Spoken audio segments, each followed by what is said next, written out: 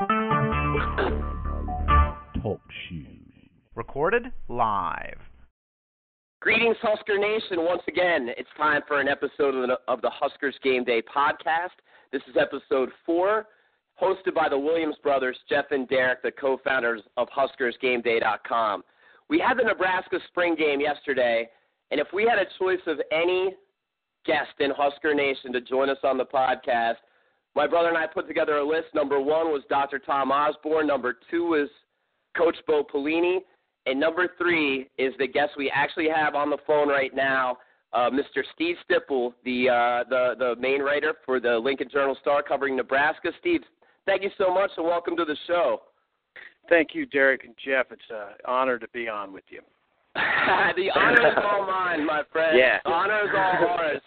Listen, Steve's got 20 minutes to break down the spring game. We weren't there, obviously. My brother's in Philadelphia, and I'm here in Arizona. We were just hoping you could just paint a picture for us, Steve, a little bit. We read the article today about what happened. And if we could start on the offensive side of the ball, just from the stats and from what the second quarter, it sounded like Zac Lee really started to come into his zone. I was wondering if you could just elaborate on his performance a little bit yesterday. Well, I thought that, he was polished. I mean, he's really got a presence. He really has a confidence. He was not at all, he was undaunted, by the scene. And it's like it's a big-time scene now. I mean, there were 77,670 people. Yeah. So, and it was really his first time playing in an atmosphere like that. And, he acted like he was in the backyard. He was fine. He's a very competitive player. And Sean Watson said that after the game. And, the other thing that you have to point out that he was very accurate. I mean, he's 15 for 18, passing the football, and really, I thought, made good decisions with the ball. Latravis Washington, you said he looked pretty impressive too. He was 13 for 21. How would you characterize most of his incompletions? He's known for throwing that super fast ball. Were they drops? Was he inaccurate? Was it maybe checking down and going to a different receiver? What were most of his incompletions about? Well, I mean, he had a guy pretty wide open in the corner of the end zone and really overshot him by about 10 yards. And he's just a little inaccurate right now with his passing. He was so excited. And that's probably going forward, that will be one of the key things, the key areas where he's going to need to improve is just to calm down. He's a very excitable kid. He still kind of has a defensive mentality.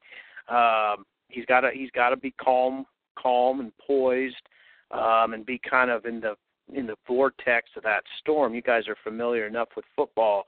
You know how it gets. I mean, it just gets very crazy out there, and the quarterback's got to be the calm person, and Latravis will do that. But I'll tell you something about Latravis, and it surprised me. He looks like a quarterback. He gets the guys to. I mean, he has the acumen of a quarterback, other than what I just said. He looks like a leader.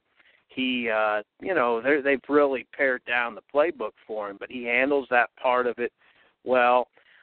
I'll tell you what, I'm a lot more confident in that position, mainly because of his kind of emergence this spring. He's taken he's got a long, long way to go, like Bo Pelini said, but he took a big step forward this spring.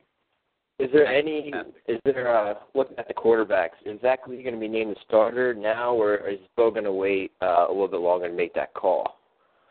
Jeff, I mean, Bo has really come out and said that, that it's basically Zac's job. I mean, and Sean Watson has said the same thing. In fact, Sean told me on Friday that, look, Zac's main competition is me, referring to himself. Sean said, I'm the guy that's going to have to push him. Zac's just so much further ahead in the system. The other guys that played Saturday, Cody Green, the true freshman, and Latravis, are really just on basically chapter 1 of the playbook. Now, Zac has been in the system much longer. He's been here since January of 2007, and number one, he's farther along in part because he's pretty smart. I mean, he's from a football background, and he picks up things pretty quickly, and he studies very hard. I mean, he's much like Joe Gans.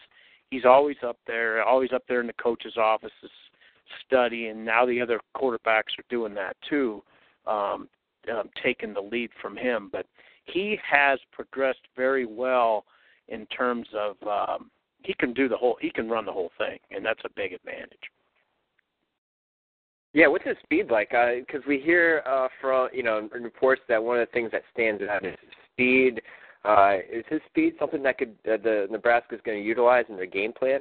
No question. You didn't see it yesterday, and it's hard to get a gauge on it anyway when he's in a green jersey. But I saw Pelini let the media watch one full practice this year, and he scooted out of there one time and was running with. He was out running linebackers and running with DBs. He has very, very good speed. I'd say he's a little quicker and a little faster than Joe Gans. They will definitely benefit from that, not only on broken plays but zone read type plays and option plays. He's capable. He can really scoot. Nice. Is he 6'2"? Because I hear that he's listed at 6'2", but that's not his real height. It's more like 6 foot. Yeah. I don't know. People ask, I wonder about that sometimes. He doesn't look 6'2" to me, to be quite frank, but he's kind of a blockier build, so maybe it's a little deceptive. But he's definitely over 6 foot. I don't think size is an issue, but no, I'd be shocked if he were 6'2". Wow. What's the atmosphere? I'm curious, like on 3rd and long, Steve, on a 3rd and 15 play, does the stadium cheer for the defense, or is it just your natural gut instinct to always root for points and root for the offense? Or did they create that sort of caustic environment there? Oh, I don't. No, it wasn't caustic. I'd say that fans I know the fans were so into it. They're like, we're really going to simulate the game atmosphere to get these boys ready. That's a good question. Nobody's ever asked me that. Now, I would say partially, I don't know, because I'm sitting in a very antiseptic press box where you can hardly hear the crowd. But right, it's very enclosed, and there's no. Some of the press boxes are open air. But I would say that Nebraska fans are extremely intelligent fans, and they go to the game, they go to the spring game not to cheer for either team, but to really zone in on position battles and watch for players that they're curious about. So it's a little different kind of atmosphere. How about Roy Helu Jr.? How excited should we get about this guy? I mean, everyone's heard he's put on muscle and still got quicker. Is he going to be the next great Nebraska I-back, like that guy, like an Amon Green, a Mike Rozier, Roger Craig type of guy?